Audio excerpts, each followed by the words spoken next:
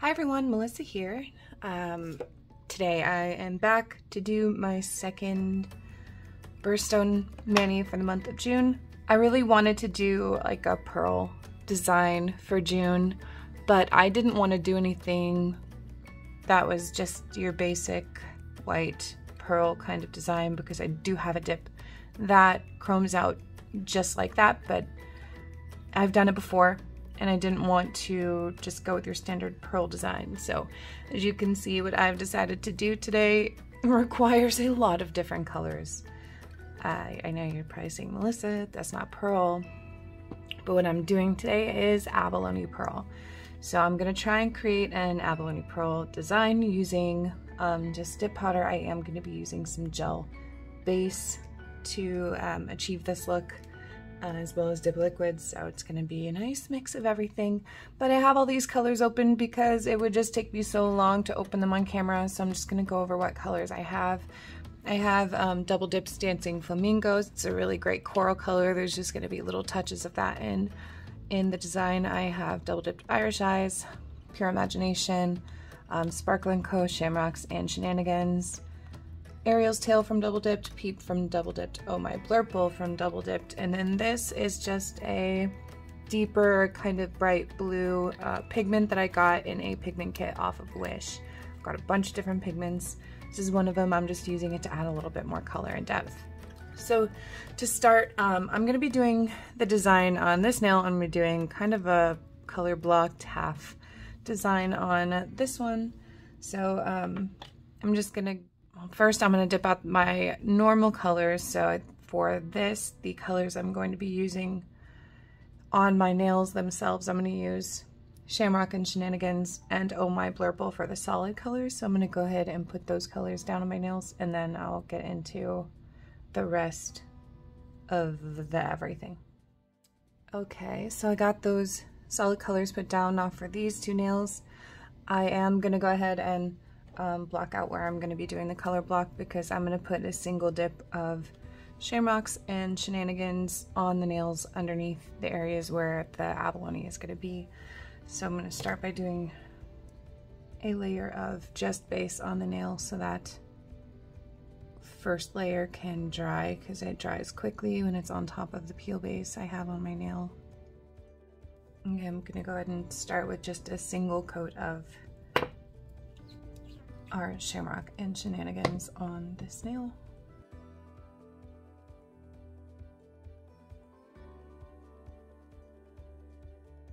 Okay, and then I'm going to be using I love this color blocking tape for nails because it is nice and thin, so you can get nice thin designs with it, plus it sticks to the nail well and it comes up easily. So I'm just going to go ahead, break off a little piece here and put it down where I want the blocking to be. Now I'm going to be doing the abalone on this side of the nail, and I want it to cover the majority of the nail, so probably about 2/3, and then the other 2/3 will be Oh My Blurple. So I'm just going to try and put this down as straight as I can, and I'm going to do just the single layer of Shamrock and Shenanigans right here. The reason I do this single solid layer underneath the design is because of the method we are applying these colors. It could leave blank spaces that might show the bare nail. This way, if there are any blank spaces between colors, all it's going to show is more of one of the colors that's in the design, and I usually tend to pick one of the mid-range colors in the design to do this. Okay, so now for the fun part. Now I practice this design a few times. Every single time I do it a little bit differently. I keep just adjusting it because I'm like, it could get just a little bit better. It could get a little bit better, and I feel like I could continue doing that forever. Honestly, with this design, I feel like I could just keep going and going and going and changing it up, and I'm just changing it forever. So it's like, you know, I'm gonna do it, and it's gonna turn out great, and I'm not gonna keep changing it. I'm just gonna go for it. So here we are. Okay, so I'm gonna be using my gel base from Dipp'd, and I'm just gonna be dropping a little bit down into here so that I can use it with my brush. Oop.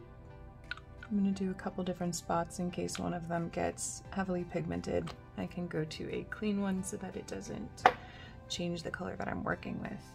So I'm going to start kind of by, use this, and I'm gonna go to Irish eyes here. So I just dipped the brush into the base and then into the powder so that it picked up some powder. And I'm gonna kind of just start drawing on some lines in the design. You know, Abalone Pearl has kind of these like dark, like black lines in them, and to me it seemed like the darker colors in the design matched up with those lines. So that's what I'm starting with, and just kind of planning down where those lines will be in the end. And the rest of the colors are going to fill in around that.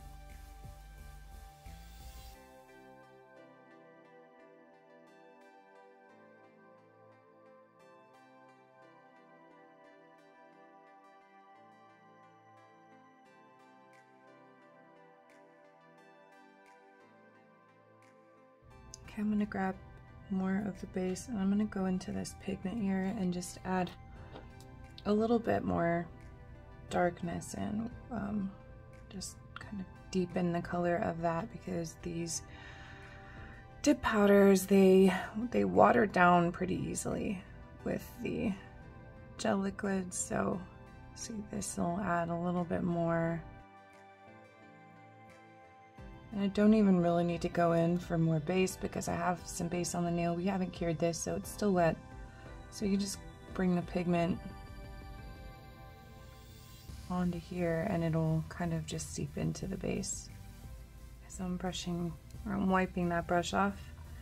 And I'm gonna come in with some of the lighter colors now. So I'm gonna go with my teal here and start coming in along the side.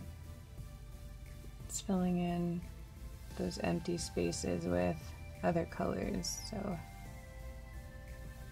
and these colors will kind of mix together a little bit. Some of it will bleed into the other, and that's perfectly fine. I kind of want that to happen.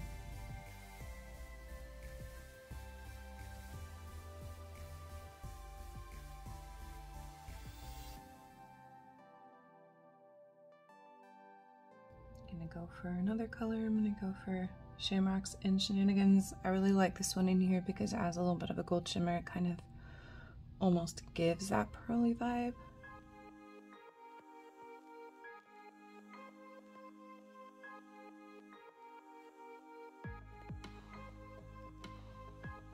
Okay, and now is what I would consider kind of like highlighting, because I've filled most of it in with the colors that were there. So I'm going to come in with Peep here, and we're just going to add a little bit of yellow to just kind of give like a brightness in some areas.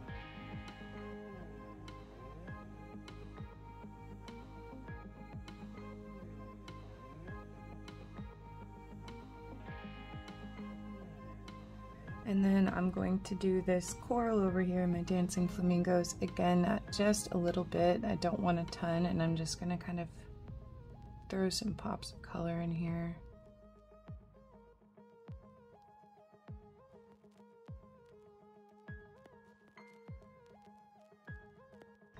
Okay, and I'm gonna cure that where it is.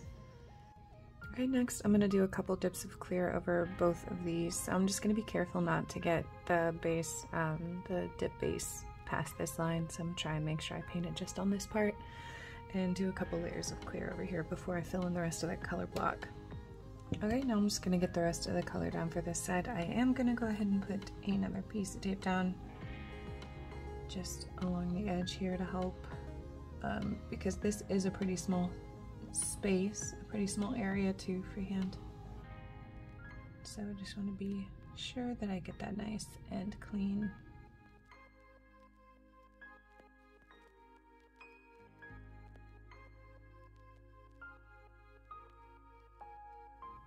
Okay, just gonna pull straight up to get that off. So now I'm just gonna activate everything so that we can file all the nails smooth, and then we'll finish with the final details to create the abalone look. Okay, so I've got those filed. I'm just gonna wipe these two nails down with alcohol swab just so I can see the design a little bit better so that I can work a little bit more on it. I'm going to be using a regular number 2 pencil. I've sharpened to a nice point here. And then my 0.3mm Micron pen. You could use 0.25mm, just something with a nice fine tip. I'm going to, using the pencil, I'm just going to start tracing along kind of in that area where those blue lines are, and we're just going to deepen that with them. And you don't want it to be a perfect line. You kind of like scratch it out, kind of blend it out a little, go in one direction. Okay, then I'm going to come in with my micro line, and we're just going to right at the center of where we did that with the pencil. We're going to come along and just make an even deeper, heavier, or not heavier, but darker line with the pen. Okay, like I said, I could keep fussing with it and fussing with it and fussing with it, but I'm not going to do that. I'm going to leave it at this and try not to overwork this. So I'm going to go ahead and do a layer of dip base over both of these to seal in that color. I mean, to seal in the lines, not the color.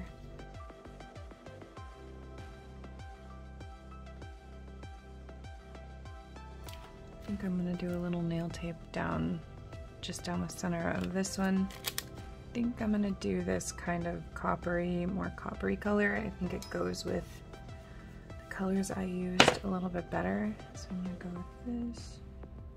You know, nail tape is an enemy of everybody, but I'm just doing one strip. I did order some nail strip decals that I'm waiting for. I'm really excited for because I think it's gonna make this entire, you know, kind of design style a little bit easier. But gel base down. I don't want to strip the color off of these nail tapes. These nail tapes with color on them tend to strip off, so I'm just gonna do a small line down the center here that will encase the nail tape strip and hopefully protect it from that.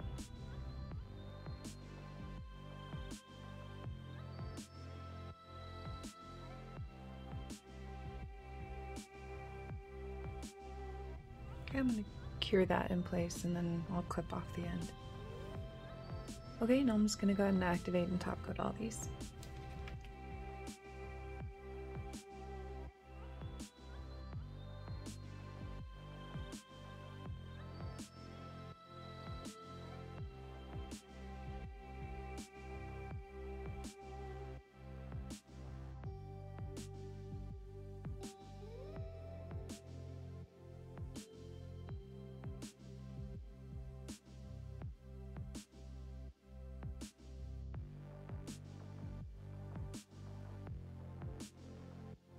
Right, and there we go, the finished product for our second Birthstone nail for June. Let me know what you think about my abalone design. If you wish that I had done something else for June, maybe I can throw something else in. We'll see.